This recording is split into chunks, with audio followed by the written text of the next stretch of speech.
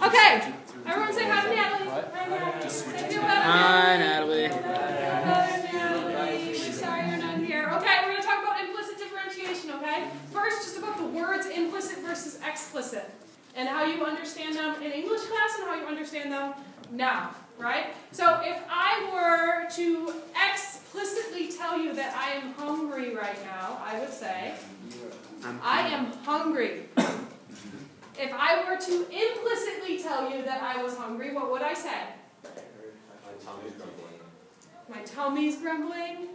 I heard Hutch was good. I heard Hutch was good. Man, it's almost noon. I haven't eaten since breakfast. Wow, that apple looks good. Right? Those are the kind of things that I would say if I was implicitly telling you that I was hungry.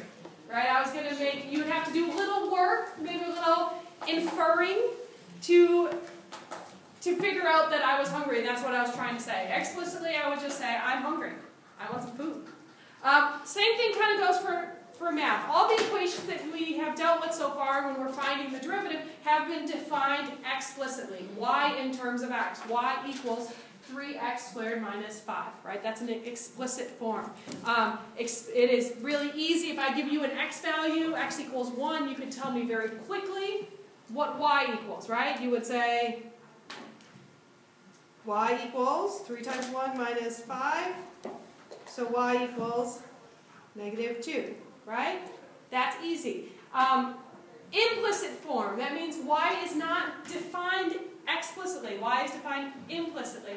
So if I ask you what y is when x is 1, you have to do maybe a little bit more work. You can't just plug in x, the value I give you, and out it pops y. You might have to do a little bit more algebra, just like you had to do a little bit more work to infer that I was hungry, right?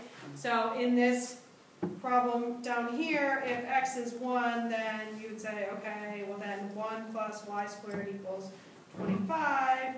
So y squared is 24, and y is plus or minus root 24, and then you simplify that, and so on and so forth. Okay, so there's just a little bit more going on there, a couple extra steps, if something's defined implicitly. Okay, so I've given you a couple examples of implicit form functions. Now, taking the derivative is another story, right? So we've got y equals 3x squared minus 5, right? Taking that derivative is easy. What's the derivative of that?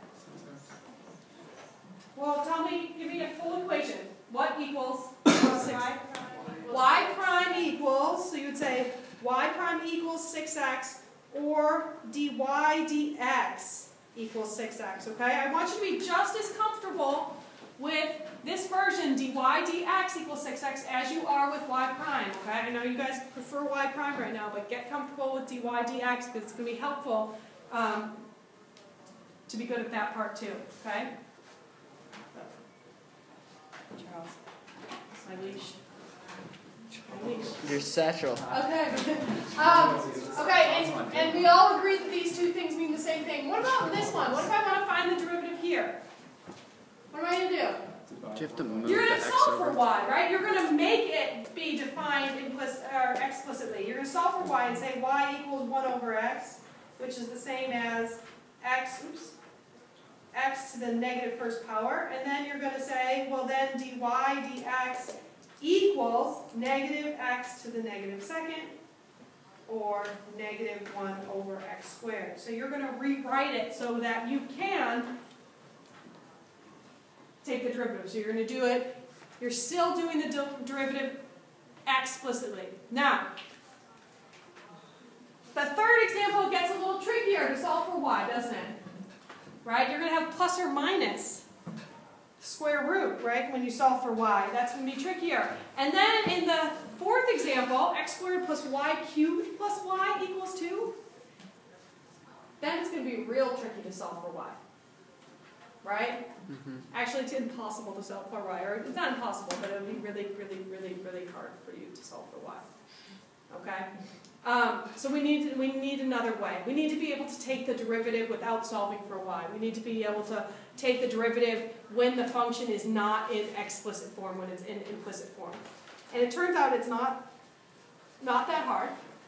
Basically, you use your derivative rules, power, product, quotient, on every term with a function, but you must remember to use the chain rule on each. So, back here, when we had y equals 3x squared minus 5, we're taking the derivative with respect to x, okay? You don't realize it, but because you're so used to just writing dy dx equals or y prime equals, but you are taking the derivative of the left-hand side. The derivative of y with respect to x is dy dx, or y prime. Okay? The derivative of y with respect to x is dy dx, or y prime. So dy dx equals 3x. Okay, nothing about what I've said has changed, right? Except for, technically speaking, we could apply the chain rule here. We could say 3x dx dx. That would be the derivative of x with respect to x. Okay?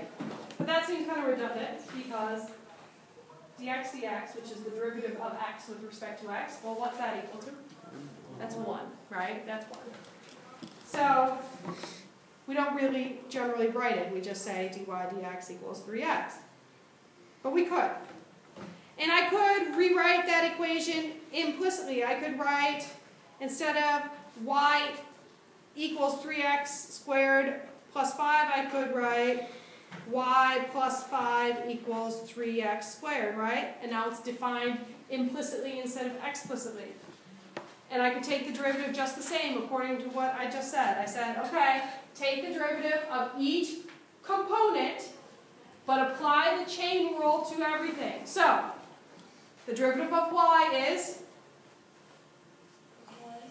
1 dy dx. Okay? dy dx is the derivative of y. dy dx is the derivative of y. That's what you need to know. So the derivative of y would be 1, right? Because that's the leading coefficient. And then multiplied by the derivative of y, which is dy dx. The derivative of 5 is 0. And then on the other side, the derivative of 3x squared would be 6x dx dx. Write it or don't write it, but that's equal to 1. Okay, so again, we're getting the same thing. But this technique is going to allow us to solve some of these more complicated ones. Okay? So let's go into the 3 examples that I have of implicit. Okay. So, use all your derivative rules. Power, product, quotient. So here we're going to use, which of those? Product. Product. We have x times y. Okay? So, yellow, blue. Okay? And here's again, we use the product rule. So, the first thing we're going to do is take the derivative of x. What's the derivative of x with respect to x? 1 dx dx, right? 1 dx dx. Multiply that by y.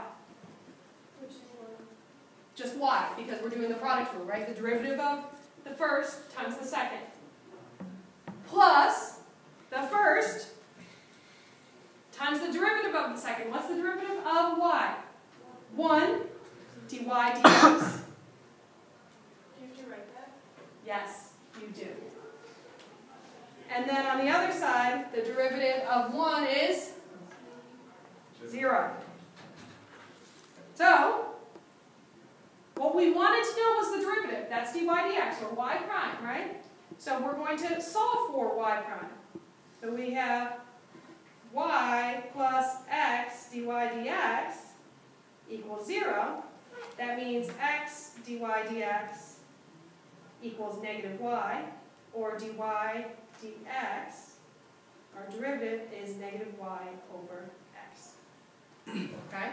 So we have an implicitly defined function, and we also, so we end up with our derivative here, dy dx equals negative y over x. Let's do another one. Okay. So we're going to use all our derivative rules. What is the -4? No, that's